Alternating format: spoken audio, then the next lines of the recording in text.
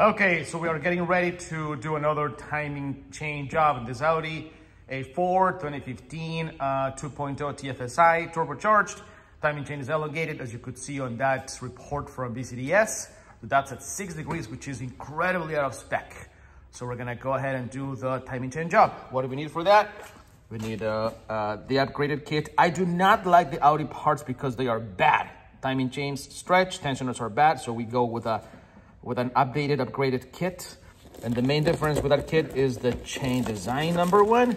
As you can see, the links are a little bit sturdier. They come in like in sets of 2 links. You can see that together in here, so that makes the chain stronger. The tensioners are also better with this kit. The tensioners, as you know, if you had done your research, the issue with the timing chains is that the tensioners don't keep the tension properly right, and then the timing chain has a weak design also. So this also has the upper timing cover, the lower timing cover, and then this is fascinating to me. This is the camshaft bracket. We use this Dorman upgraded part. I'll put the part number in the comments in there. This is Dorman. And the main difference here is that this little mesh in here that always breaks is this one on this part is actually laser engraved, so it's a lot better. It's not gonna pop off the screens on the regular brackets. So here we go, let's get started. All right, so we are at a point where the fun begins in here. So we have removed the front end. As you can see, all the lines are disconnected, coolant is empty, the whole thing.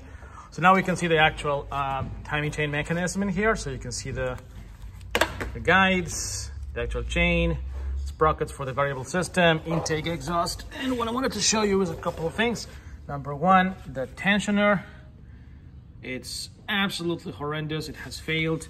Should be 3 or 4 notches visible in here. We have how many? 1, 2, 3, 4, 5, 6, 7. It's completely gone.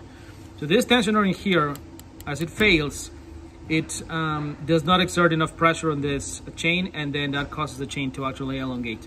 This is the chain. You can see it in here. The job of the chain is to keep the camshafts with the crankshaft in sync. So if it elongates, you're done. So the other thing that I want to point out is that we do not use an OEM Audi chain for this repair. You're gonna say, why? No, you want an Audi part. No, you don't.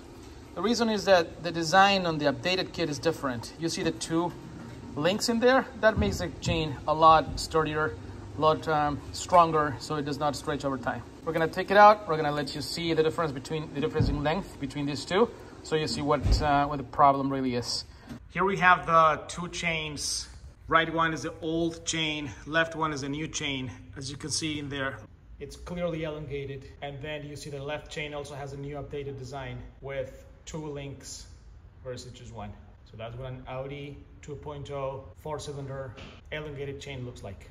Of course, all the guides get changed, the chain itself gets changed, and all the other components that you saw in the kit.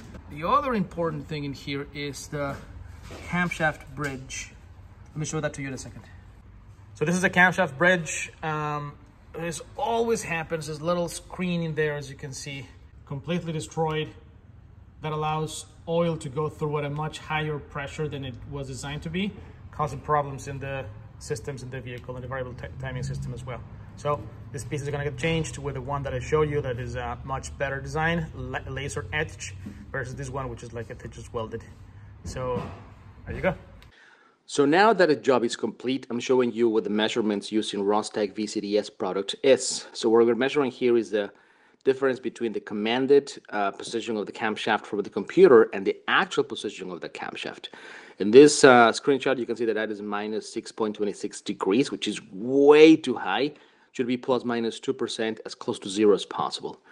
And now this is the after repair measurement. Same thing with VCDS, same measurements, and that's 0.25%. So that's the sign of a timing chain job well done on this 2.0 TFSI turbocharged engine. If you want to have it well done, please come and see us, send us a text, email, or call us. We'll be happy to do it for you. Thanks.